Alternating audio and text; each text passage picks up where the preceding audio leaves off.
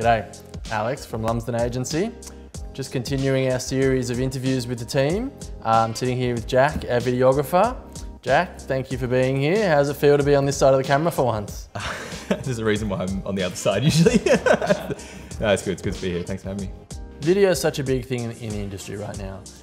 We often have the conversation that there's not many people doing it properly or doing it right. Tell me why it's so valuable to our industry right now. I think really good quality video can make or break a campaign.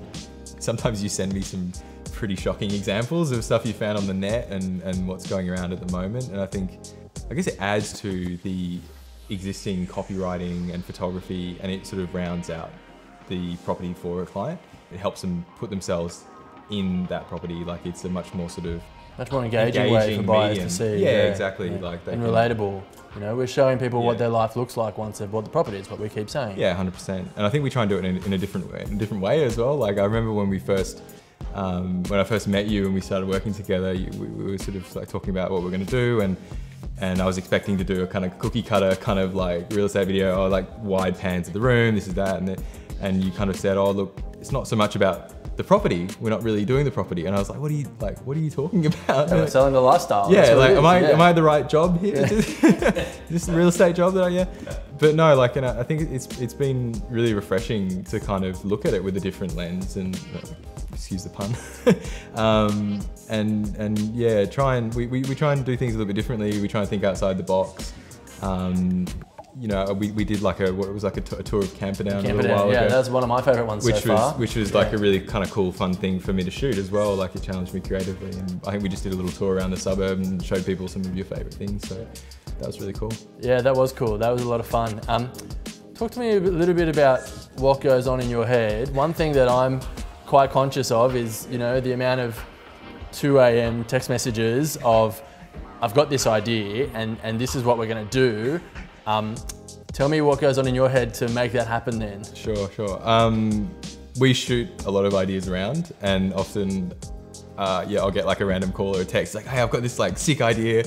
I try and like see the potential in what we're doing and the plausibility of it, and also try and link it right back to the story and who we're talking to, what we're trying to say. So that leads me to my next question, which is when we walk into a client's home together, the team, what sort of things are you looking for specifically to capture that lifestyle and I guess help buyers relate to the property and the family or the people that live in it?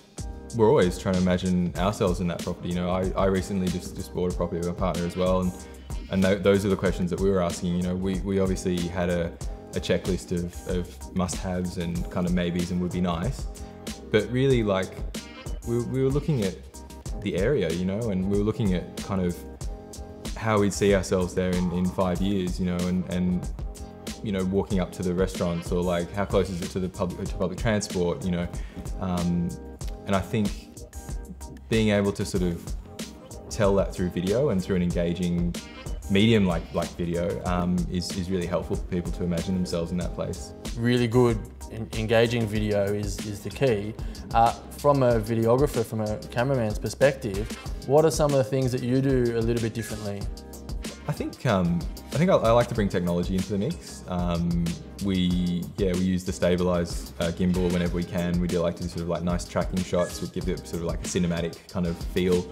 I bust out the drone whenever it's legal. Whenever we can get it up, the drone always adds a bit of production value to a video. So I think, yeah, like mixing in technology, but also like an eye for composition and good shots, I think is key to sort of like good quality content. Yeah, one of the things that always amazes me is when we go out somewhere and I stand somewhere ready and you're always like, no, we have to stand over here because the light's better and this is coming from here, and everything looks exactly the same to me, but somehow, you know, you guys see it differently and it's amazing. That's you guys are really good at what you do. Exactly, that's right, you know, that's why we're here.